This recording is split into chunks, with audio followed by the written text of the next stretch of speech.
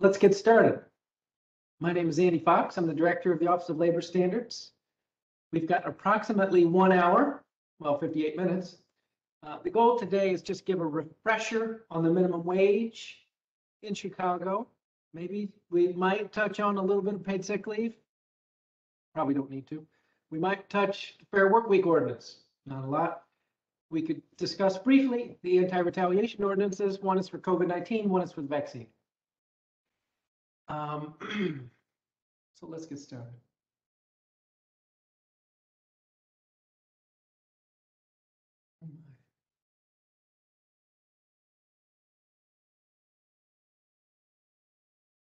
So I'll do a brief introduction, give you an overview. We'll run through some ground rules. I probably just did all three of the first bullets. As the Director of the Office of Labor Standards, my job is to oversee the minimum wage, paid sick leave, Fair Work Week ordinance, and the two other ordinances are anti-retaliation related to COVID-19, anti-retaliation related to the vaccine. So the office was created to protect workers on those areas of the law. Through the City of Chicago's Home Rule Authority, we have, established a minimum wage. And in July each year, there's a new minimum wage. And depending on the size of the employer, or if there are any exceptions, that minimum wage increases. It continues. This year, we've got a group of people who are going to be making $15 an hour and should be making that now. A separate group that might be making $14 an hour. And if you're the smallest of the small, like a micro employer, where you have 3 employees or less, you could pay less than the minimum wage, which would default you to the Illinois Department of Labor website for the state minimum wage. Throughout, I will be talking about the ordinances, and really there's one ordinance. I should just go ahead and get started. So there's me in a suit. Not wearing a suit today, sorry. I'm out in Ogden and Western. If you want to come visit us or drop off documents, here's where we are. If you want to call me or contact me, you can reach me through BACP Labor Standards at cityofchicago.org. It's down below because I'm speaking fast. And on the weekends, you can find me here, riding a bicycle somewhere in the middle of nowhere. Ideally, no cars, very few people, some of my riding geek buddies, and I often travel on the weekends to faraway places, particularly the northwest corner of the state of Illinois around Galena, Stockton, Hanover, Elizabeth. Beautiful area where the glaciers passed over. So let's get going. Today's webinar is about the minimum wage, which is required for employees, and I'll define the term employee under the ordinance a little later. Now, as we hit July 31st, August 1st, there will be some changes that go into effect to the Chicago minimum wage and paid sick leave ordinance. It's all one, minimum wage and paid sick leave, that will impact employers. But today is really about, just a reminder, minimum wage went up. And how do you check that? You look at your wage records. And we do this because each year around this time, some employers who don't have a payroll processing company who follows the law, or who are small enough that they process their own payroll, pay people less than the minimum wage because they didn't realize it went up. And so a complaint is filed. So we see a spike of complaints related to minimum wage. This is one of the ways the Office of Labor Standards reaches out to people and says, hey, everybody, time out, check your wage records. Hey, employers, make sure you pay the minimum wage, because each day per violation per employee, it could be $500 to $1,000 per violation.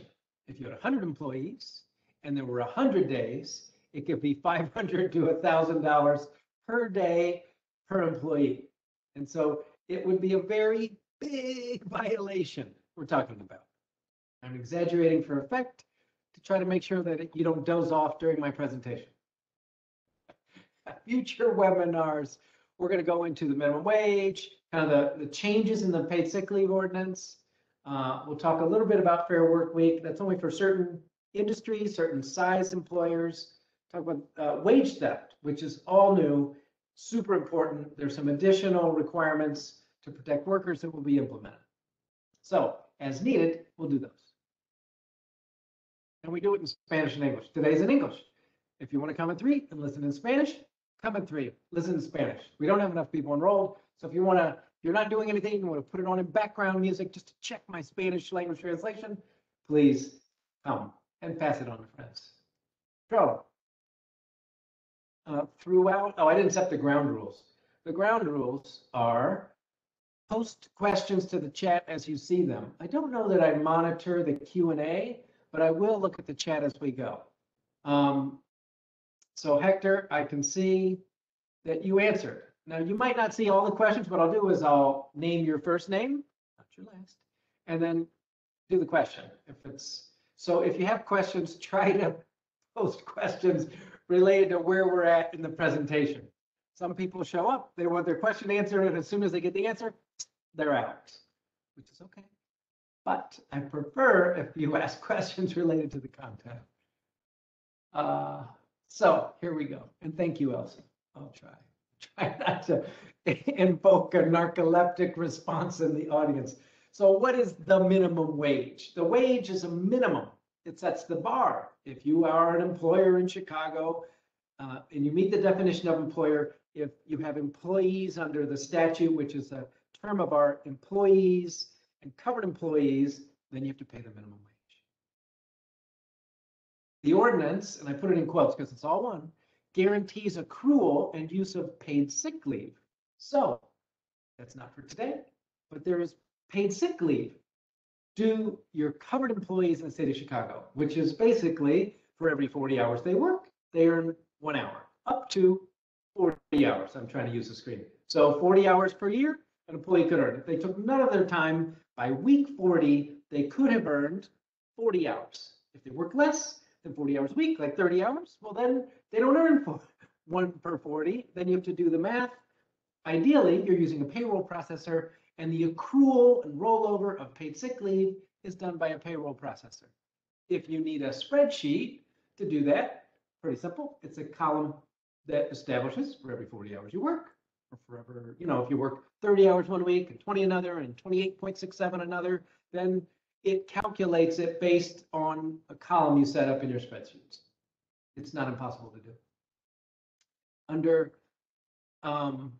both employers, both minimum wage, paid sick leave, there is a prohibition against retaliation. So if someone files a complaint like, oh, my employer is not paying me the full minimum wage, I'm making tips, but I'm not making enough to make the full minimum wage. I'm getting $9 an hour, but I only get like $1 an hour in tips. And I told my employer, and so I'm filing a complaint. The employee complains and you terminate them. That would be retaliation. Any adverse employment action is retaliation.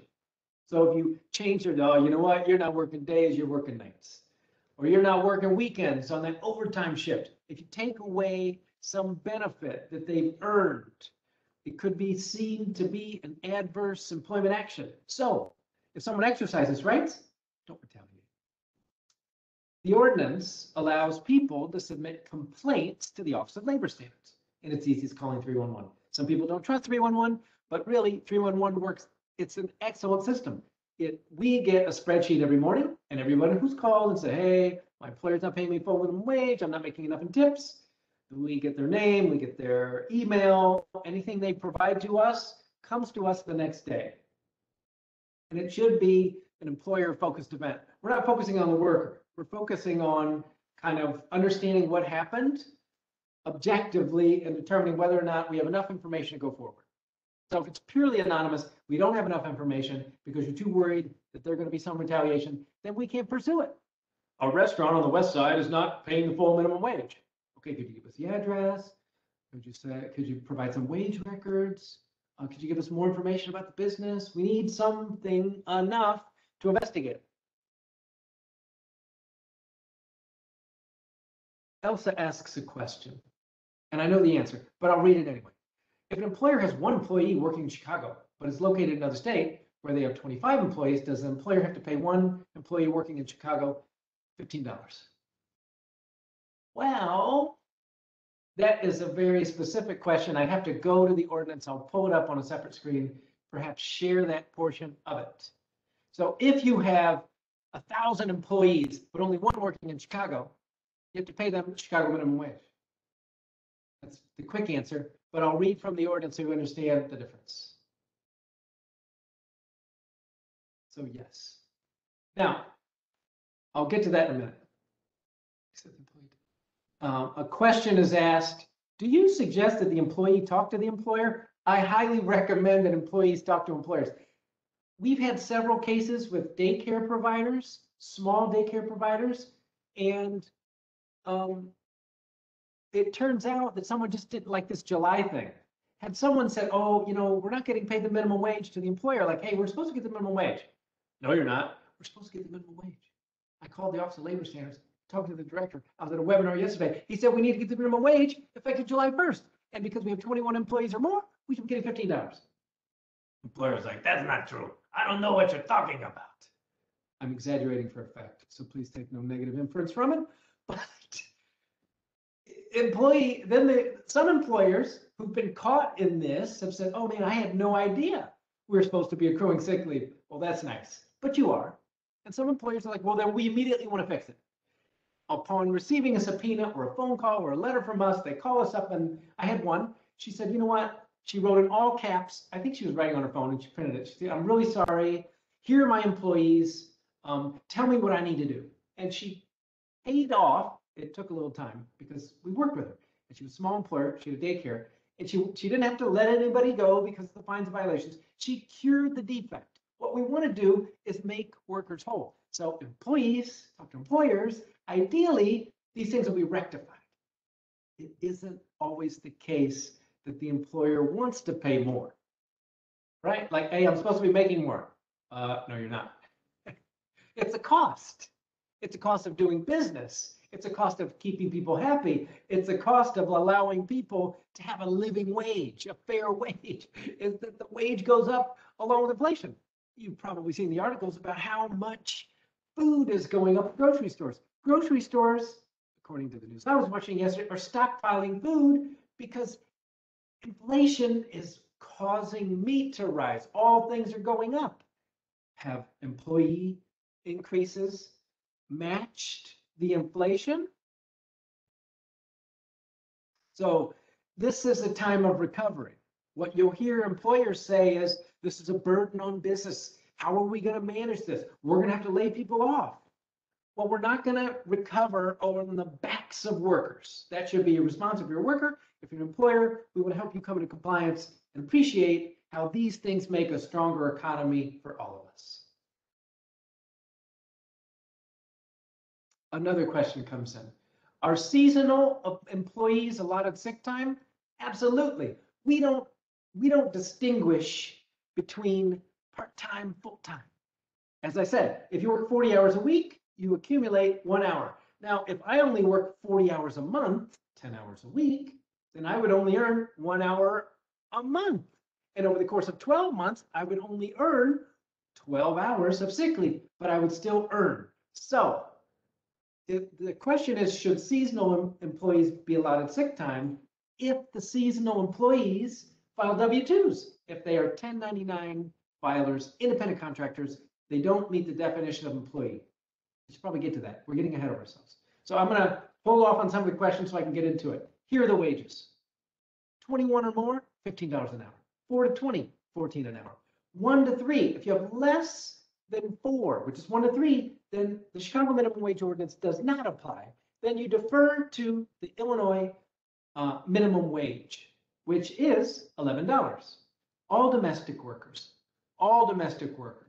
house cleaners, nannies, people who are doing anything that meets the definition of domestic work effective August 1st shall be paid $15 an hour. Now, through progressive reform, we were able to eliminate exceptions. There were many classes of workers that were accepted out. One of the most notable is that people who hire people with disabilities, creating a sheltered workshop, paying them less than the minimum wage, that was a great idea in the past. but we should pay people with disabilities the full minimum wage, shouldn't we? So that has evanesced. That has gone away. And over time, you'll see that it's not immediate, but scheduled out a few years, people who are employing those with disabilities who are paying less than minimum wage will have to pay them the full minimum wage, which is good for people with disabilities. It's good for business. So there are some terms of art. Covered employee and an employer. Minimum wage, general minimum wage for tipped employees, minimum wage for youth workers. When I say terms of art, that means they're in the ordinance. And so if you see a capital C, capital E, you see a capital E for employer, that means, oh, wait a minute, that's a definition. I have to go with the ordinance. Am I an employer? Am I a covered employee? Go to the ordinance. Sometimes I as a lawyer, which is, I try not to find myself using legalese or terminology of lawyers, but when we interpret the law, it's legal. So for those non-lawyers, welcome to it. Just so you know, if you see a capital C, a capital E, and covered employees, it's like, wait a minute, do I have covered employees? If they don't meet the definition of covered employees, then we don't reach them in the municipal ordinance. Do I have employees? Employees are those that file with the W-2. Employees are not independent contractors under the Chicago basically minimum wage ordinance, minimum wage basically ordinance. Under the minimum wage ordinance, there's the general minimum wage, and there, if you look in the law, there are 3 tiers: the 21 and up, 0 to 20, less than 4, and then there are youth workers. There's also the minimum wage for tipped employees. We'll get to that. And it's important to note that there are records that have to be retained. So I probably have some slides that are a little more specific than this. So seasonal employees, there was a question about, are seasonal employees allotted sick time? If that seasonal employee files a W-2 and is not an independent contractor, if they're covered if in any 2-week period they work at least 2 hours. So do your seasonal employees work at least 2 hours in a 2-week period? And is the work done in Chicago? They could be covered by the Chicago minimum wage ordinance. There are certain exceptions. If you're an outside salesman, if you're a motor carrier, I have like a list of them. If you're a member of a religious corporation or organization, you might be qualified for an exception. We eliminate the exceptions. It should be a fair wage. We shouldn't let business and certain people carve out exceptions to the minimum wage. People are going to eat and live. How are we going to pay their mortgages? How can they participate in society? How can they not be homeless if they don't make a fair wage, right? That's what the minimum wage ordinance is all about. So an employee is covered if 2-week period, they work 2 hours. But let me get some of these questions. Do you use the count for the employer's total count at the company or just employees working in Chicago? Well, that goes back to the count of employees. So basically ordinance new. I'll get to that in 1 second in the next slide. So I've been talking about the minimum wage. So for large employers, 15, small employers, 14, youth workers, 11, tipped workers, large tipped workers, or employers that are large, $9, small employers, $8.40. Youth are supposed to make $6.60. But note that if I don't make enough in tips to meet $15 an hour or $14 an hour, the employer has to make up the difference. We had a case. It was an ice cream shop worker in the near west side. He said, we talked. He said, I told my employer I'm not making minimum wage with tips. There's a tip jar, but no one really tips at the ice cream stand. But the employer's like, that's not my fault. You have to earn a minimum wage. You're not making enough of the tips. Truth is, if a tipped worker doesn't receive the full minimum wage with tips, the employer has to make up the difference, which could mean a violation of the ordinance. It's the truth. And we find that in certain neighborhoods, and particularly women, minority women, African American and Latinx women working in restaurants don't often make the tip wage. And for whatever reason, employers don't believe that they have to make up the difference. And so there are those that wish to abolish the tipped wage. It's a credit that's given to restaurants, and there's a long history of why they do it. The question is, can you repeat which employee should be accruing paid time off? I'll go back to the slide. That's the easiest way. An employee is covered if at any 2-week period they work at least 2 hours while physically present in Chicago. Sick leave is different though. Sick leave has an additional requirement in it. And that in order to meet the definition of sick leave, I'll put it in the chat.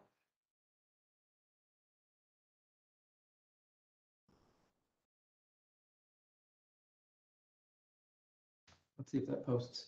Any covered employee who works at least 80 hours for an employer within any 120 period. So if they're seasonal and they don't work more than 80 hours in that seasonal period, then they wouldn't be qualified. Most people work 80 hours. But if you hire them for 2 weeks, well, but then it's the whole year. Ideally, or in a perfect world, they would cross that threshold at 80. They've got to work in a 2-week period, at least 2 hours while physically present. It's really physical presence in 2 hours.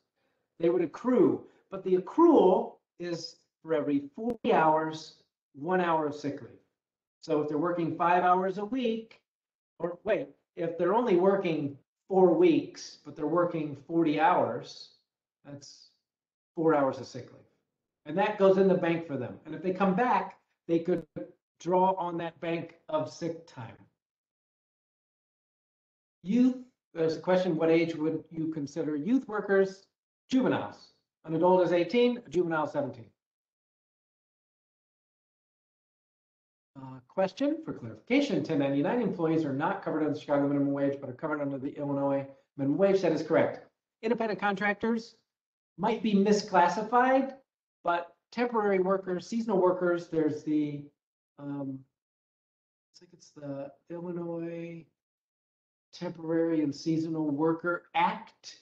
You would go to the Illinois Department of Labor for information on kind of, if you're using temporary workers or seasonal workers, I would refer you to the Illinois Department of Labor for kind of the conditions of employment.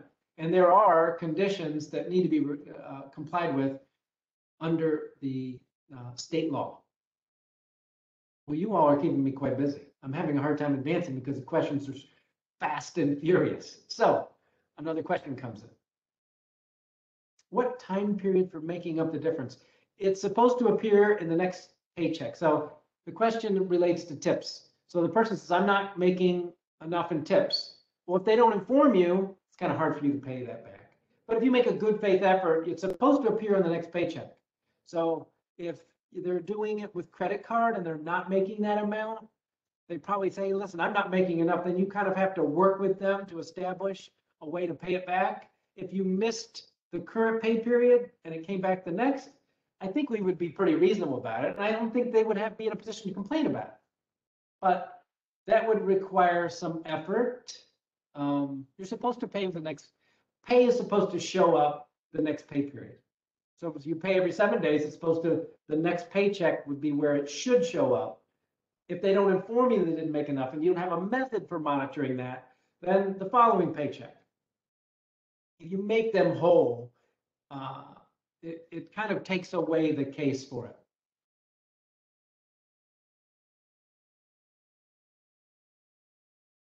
Oh, here's a good question regarding tips.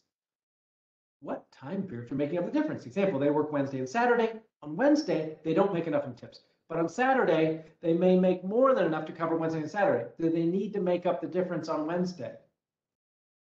Well, I look to the whole pay period. Really? So some of both. I would look at the pay period to determine on the pay stub, what was the hourly rate? Did they make enough per hour in this pay period to meet the minimum wage? Maybe somebody had a bad day. It's not recommended. If they're moving to like from server to cashier or like the greeter, whatever that greeter position is, then you want to make sure that your pay records reflect the different pay amounts. Like maybe as a server, they're making a tip credit, but when they're working as a bar back or a cashier, there's a different rate of pay. Try to make sure that the payroll shows those different hourly amounts. I know that sounds like work, but so be it. And it would be made up on the pay period, not pay day, not per shift, in my humble estimation.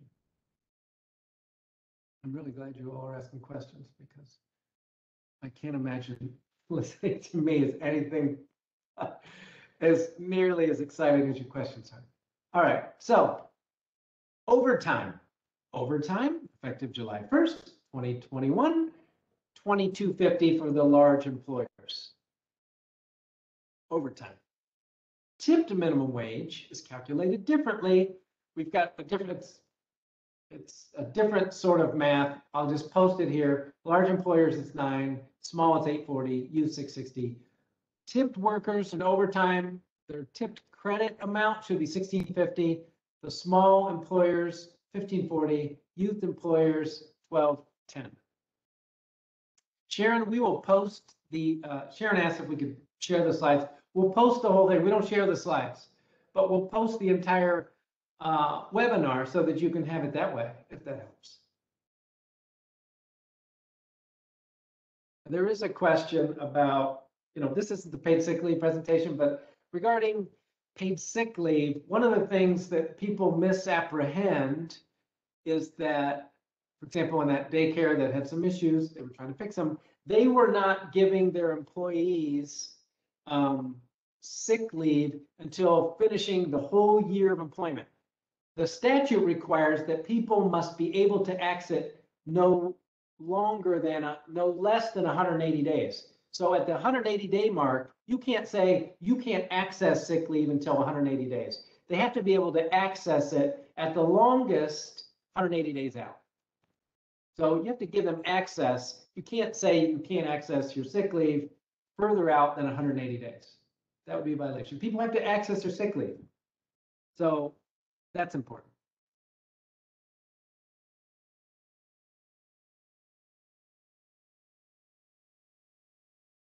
So here is a copy of the minimum wage paid sick leave notice. This is the new one. If you go to our website, type in Office of Labor Standards Chicago, you'll be able to download the website, the actual, this thing on the right hand, or to your eyes to the right hand side, yes, depending on your computer works. And those are the icons we use, the $ in red, the cross is for paid sick leave.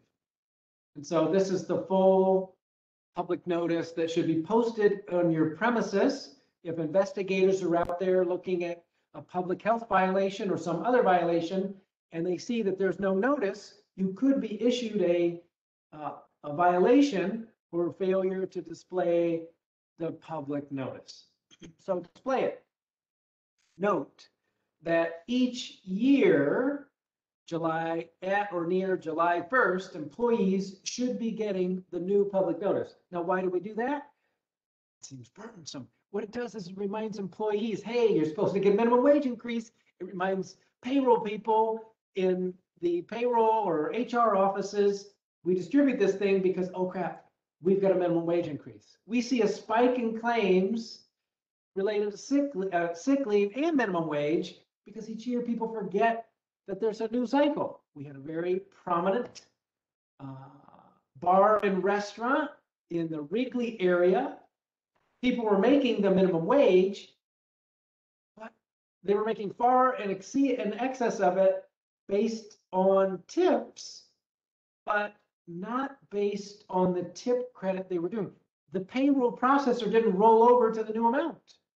So they were supposed to be paying $840, they were paying like $810. And they hadn't done it for a couple years. So each July, it was like July, August, September. So weeks of not getting the full tip credit to the employees resulted in a very large violation. Large depends on how large is. I think it was like $5,000 to $7,000 that we recouped and was repaid to those employees. It doesn't seem like much, but over the course of 3 years, each year, if for a couple of weeks, you're not making the full minimum wage, or you're not making the tip credit, it adds up. You're putting in a 40-hour shift, they're paying you $810 as opposed to $840, and it's 8 weeks over the course of 3 years, it adds up. It adds up to $5,000 to $7,000. It adds up to a significant violation on behalf of the employer. And they admitted it was wrong. They were really upset with the payroll processor, who did not calculate in the changes to minimum wage. And check your pay stubs to make sure that paid sick leave is displayed to employees. If you're not seeing it on your wage records, where is it?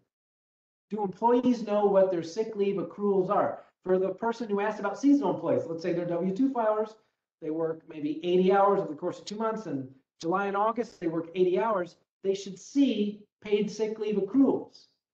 And they should be able to take days off and get paid. So if they take a day off and don't get paid, violation. If they don't know what sick leave they have, do they really have it?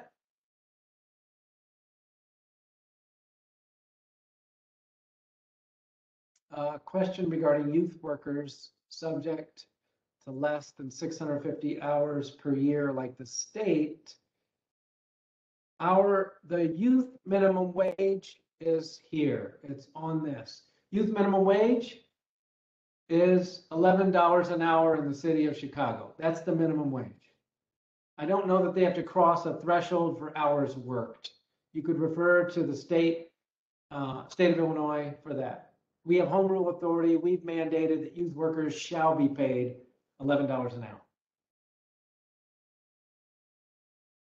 And a question from a state agency based in the city of Chicago. Governmental entities do not have to pay the Chicago minimum wage.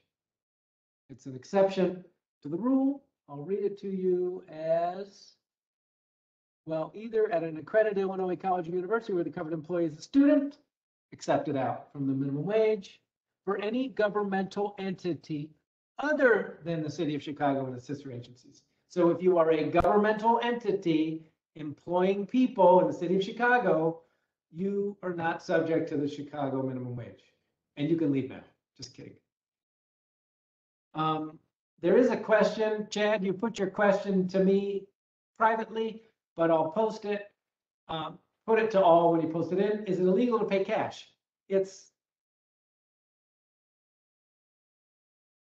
trying to think if it's illegal. I'd have to refer to the Illinois Wage Payment and Collection Act. If you pay cash, how are you deducting from their salaries? So there should be state law deductions. Here's how it works. The city is not interested in immigration status of workers. We had a case with the local taqueria and restaurant. There were some workers who were paid in cash. We're not interested in their immigration status. They made a complaint. Now, yes, you should not pay cash because in essence, you're violating the ordinance because you're not deducting things. However, that's not how we would seek enforcement. We would seek to understand whether or not people shall, the deductions are made. And we want to make sure the workers are paid the minimum wage. In the case we had, they were not, he was paying minimum wage in check for regular hours. For overtime, he was not paying overtime, he was paying in cash. He felt that it was benefiting his workers, but he wasn't paying the overtime rate, he was paying the minimum wage rate.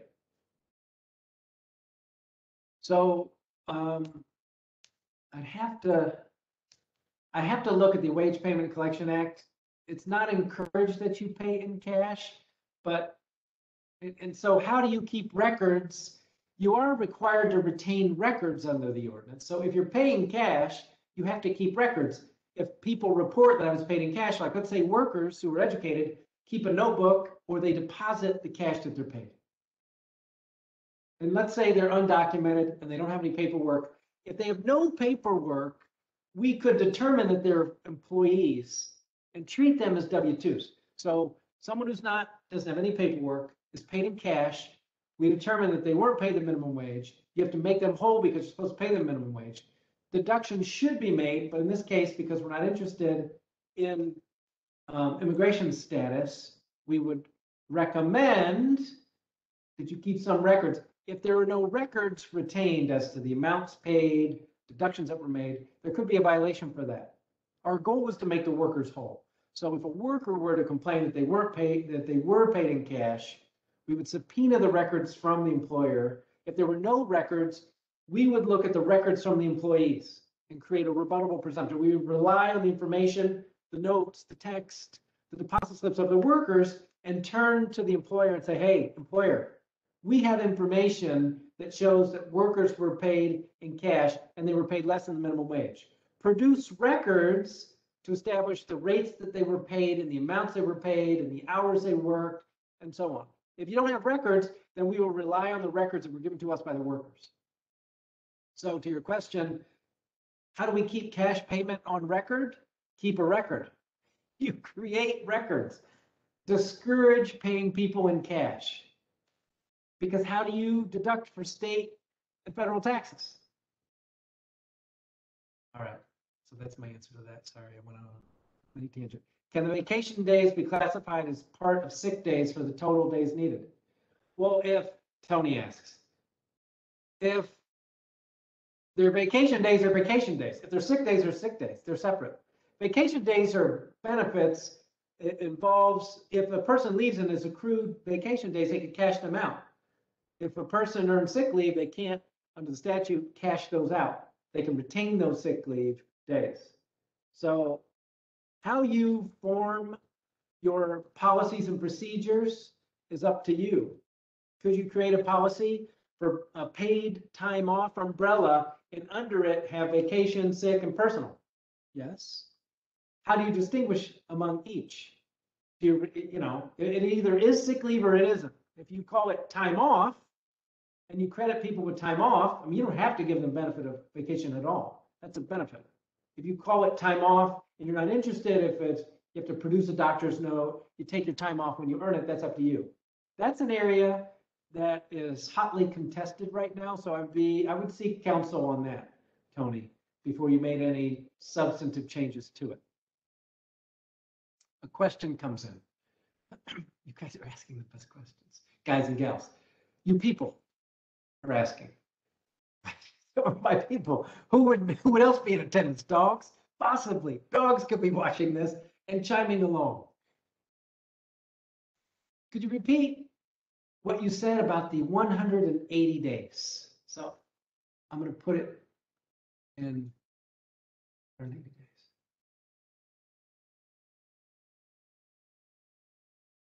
I'm going to find the section of the ordinance. Use of paid sick leave.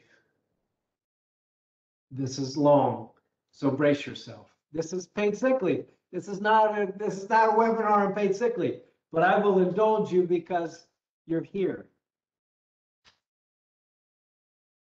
And I'm reading from the chat. Feel free to join me there. An employer shall allow a covered employee to begin using paid sick leave no later than on the 180th day. So people have to be able to use sick leave, but you don't have to let them use it right away. It can be no later than 180 days. Now, I know the person who wrote the ordinance, and that person sometimes overcomplicates things. Basically, this applies. You can't say, hey, listen, you're not going to use sick leave until you reach a year of employment. So we're going to require you can use sick leave starting on day 120 of your employment. How many days is this? 120? 4 times 3. I'm an attorney, right? So math is not my thing. After 4 months of employment, you can use sick leave. Oh, okay. That's not 180 days. Yeah. It's not 180 days. It's short of 180 days. It's 4 months. You can't say 6 months. 6 times 3 is 100. Well, could be 6 months. Once you hit your 6-month anniversary at our fine establishment, you can use sick leave. But it can't be after that. What this does is it allows employers, you don't want people like cashing it out who just started. So you require them to accrue up to a certain point and they get it on the books. And some people might not accrue as fast. If I'm only working 10 hours a week and you're working 40, by day 160 or 80 or 20, whatever, I would have accrued a lot less sick time. So if I try to take off 8 hours and I don't have 8 hours, I'm taking off 8 hours. If I have to quarantine, if I'm sick, if I have to isolate, I might only be able to use 2 hours I've earned because I've only earned 2 hours. Now the other hours, you can say, listen, I'm going to give you the 2 hours, but you can take this time off, but I'm not going to pay you. You haven't earned any time to take off.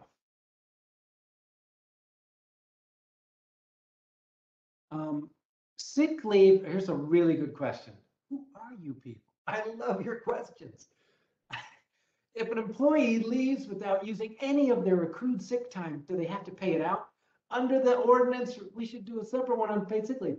Under the ordinance, an employer does not have to pay out sick leave if a person leaves. Vacation leave, there is a specific area of the law in the Illinois compiled statutes that requires you to pay out vacation leave that's earned. Sick leave, no.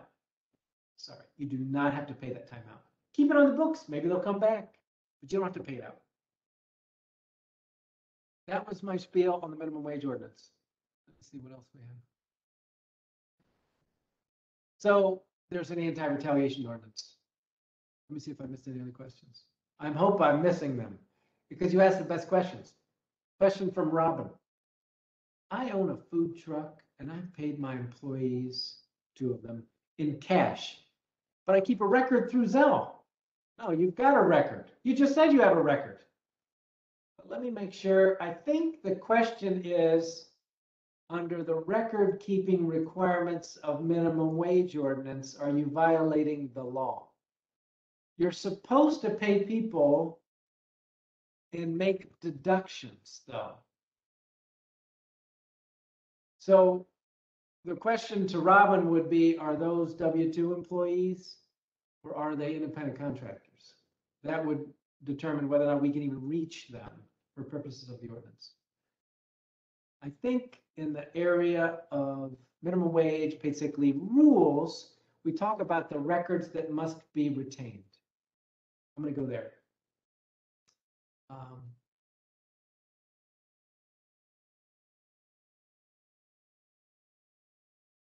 Where are my rules? Oh, darn it, come on. My computer's really slow today.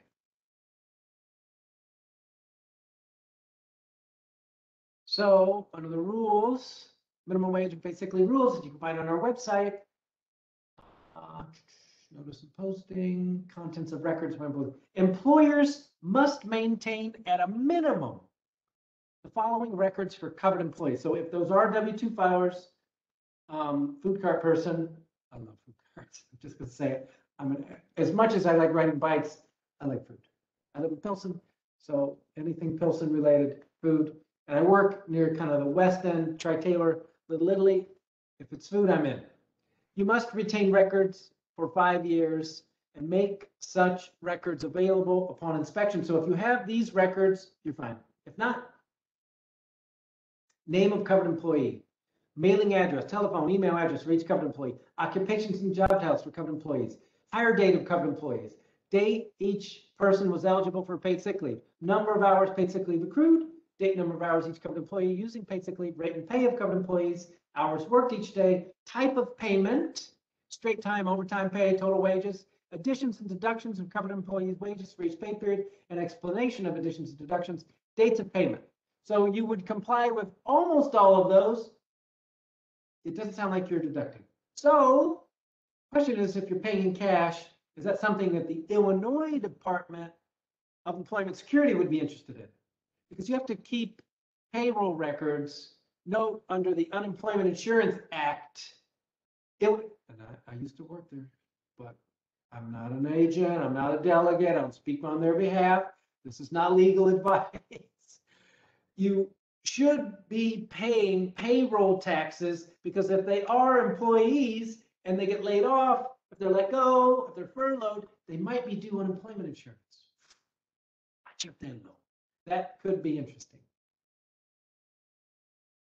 Now, the question as a follow-up to one of my previous ones, if an employee comes back within the same year, can the sick time be zeroed out? Currently, yes. Yes. Sick leave shall be, if a person is laid off, furloughed, let go, and they come back at the discretion of the employer, they could be granted that sick time. However, that is a loophole, especially during the pandemic. So we've eliminated that going forward. So effective August 1st, and we'll go into that in a further webinar. Not that you want to tolerate me for another webinar. And at the discretion of the the employer now, you don't have to credit them. Effective August 1st going forward, if they were let go, furlough, whatever, if another pandemic hit, if they got sick or whatever, you downsized, you were closed by order of public health or the Illinois Department of Public Health or the mayor, the governor, whoever, the president. Then when they were rehired, they could access that sick leave that they've earned. Right now, it's at your discretion. A good employer would allow them to have it. Right now, it's at your discretion.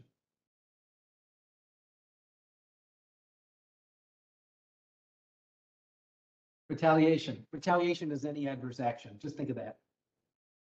The anti-retaliation ordinance for COVID-19. If a person obeys an order issued by the mayor, governor, Chicago Department of Health, healthcare provider to stay at home from work due to COVID-19 related reason, you can't let them go.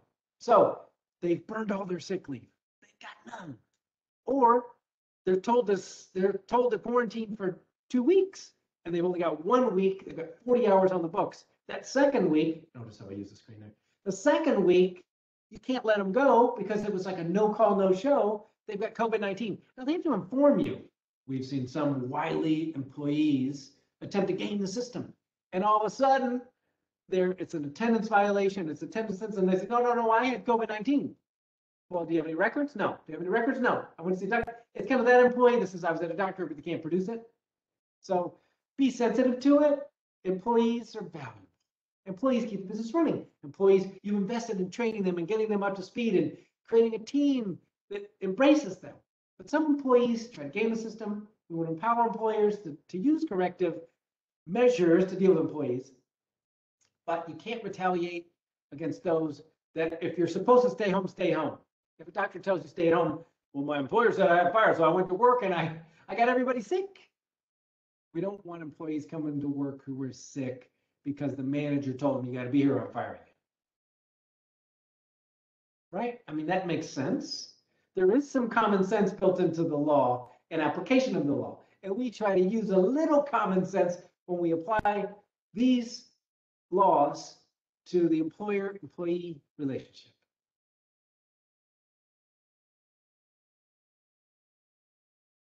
So here is the infographic for the anti-retaliation ordinance.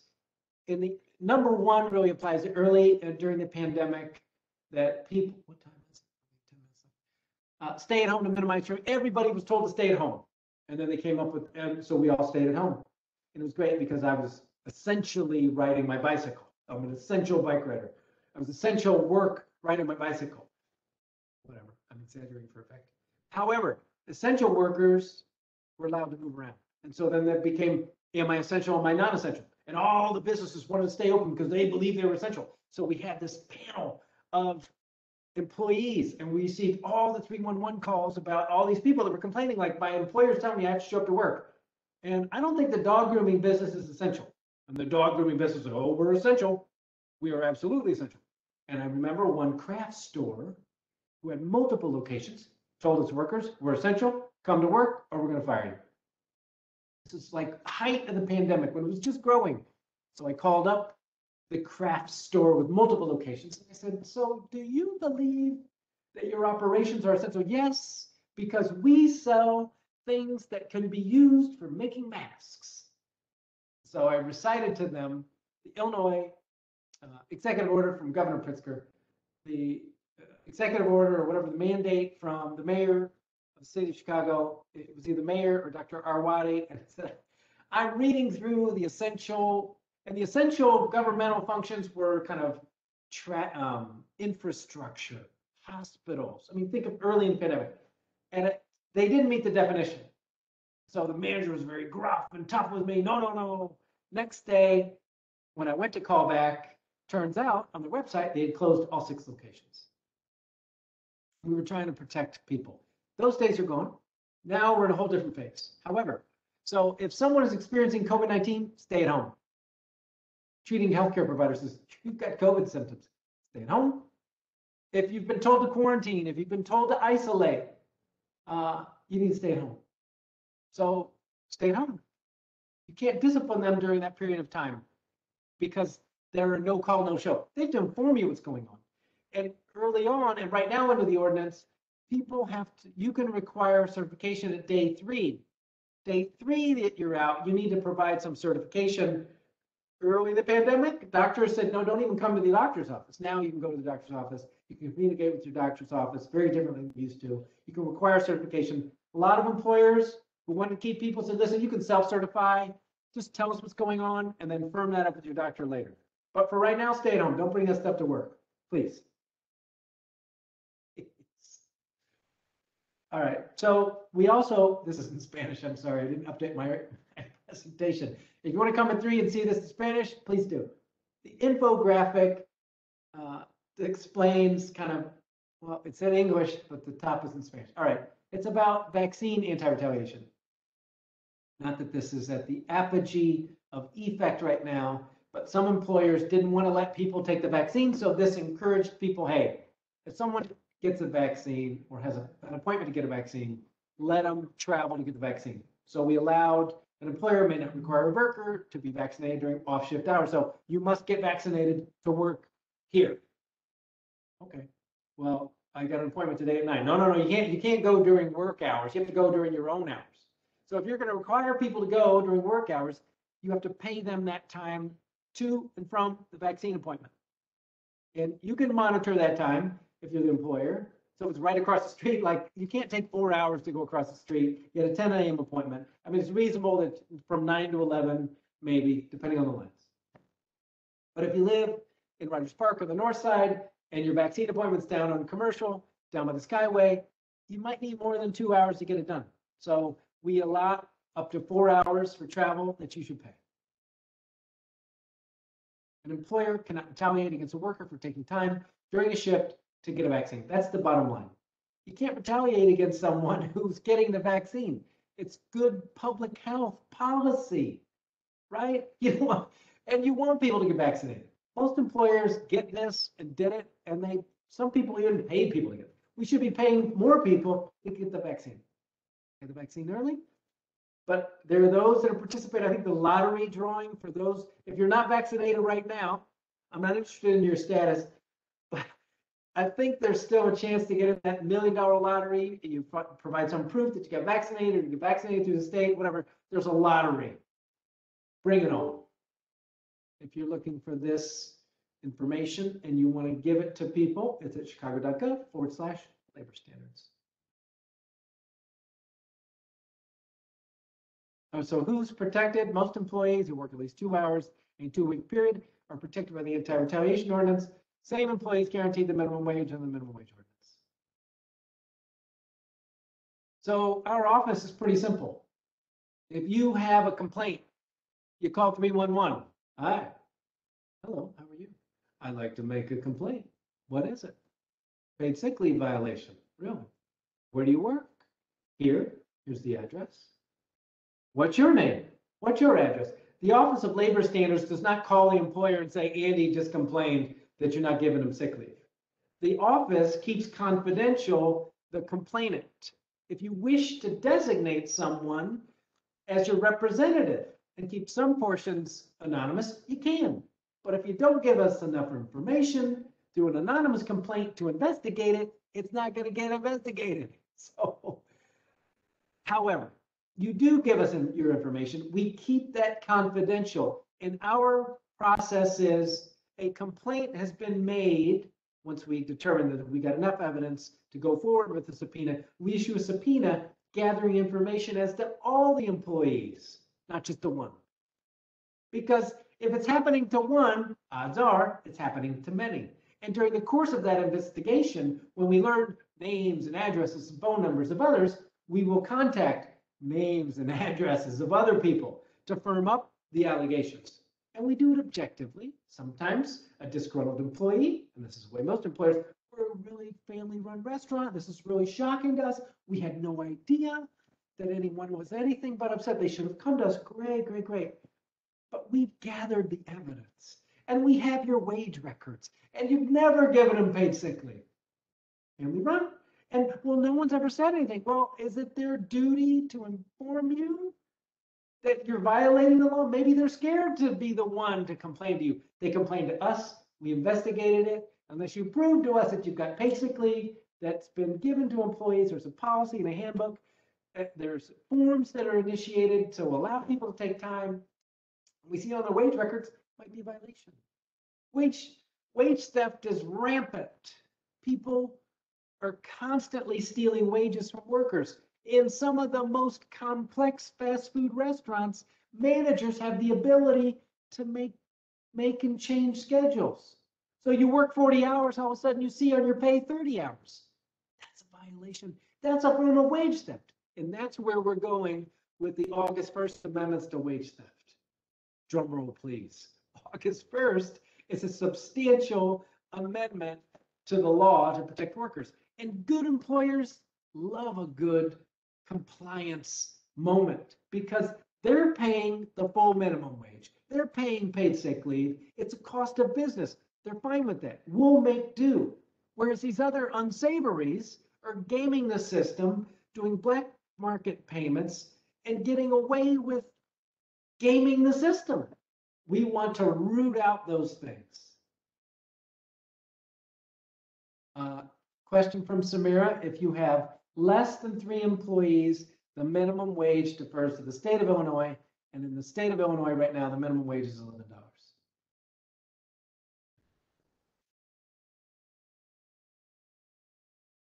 Yeah. State. I have all these little charts on my office. I don't want to show you how messy my wall is, but usually I keep these things about minimum wage up and running. So if you want to call 311, the operator can take that call and comes to us. If you want to use the Shy 311 app, it comes into us. We don't identify complainants. We review the complaint. We try to figure out, do we have enough information to issue a subpoena? We issue a subpoena, we do it for all employees, not just the one. Usually it's a pattern. And we look at the records to see whether or not the complaint bears fruit. Retaliation cases are sticky and tricky, and they're layered, and sometimes there's personal animus on both sides. If you have questions about that, visit our website, chicago.gov/labor standards. Oh, wow, we're at the 59-minute mark. Well, here's our complaint form. Pretty straight ahead. We identify the business first. What's your complaint? You narrate it, or the employee would narrate it for us, and then we identify the complaint. We try to put the burden. We focus on the employer. We ask the complainant information. This is just like a summary intake document. We would follow up with much more detail. So effective August 1st, we're going to be looking at wage theft. We're going to close a loophole. We're going to work on paid sick leave. We're going to be talking about domestic workers moving up to tier 1, $15 an hour. On our website, this webinar will be posted there. We don't post the actual deck. So does anyone have any further questions? If you have specific, some people just don't like posting questions in this kind of format. If you have questions that were not answered, if you didn't have time to ask a question, if you, on reflection, would like to ask a more specific question, send it to BACP Labor Standards, cityofchicago.org. Our 3 stellar investigators, Roderick, Khadijah, Marcia, and/or the law clerks, I won't name them, but yeah, well, Yohan and Katya, if it's a pretty straight ahead question, they'll answer them. If it's convoluted and tricky, we'll reach consensus as a group and answer your questions. All right, so the full link to the ordinance. Oh, buddy. Before I go, I'll try to post the ordinance link. OLS, wage ordinance.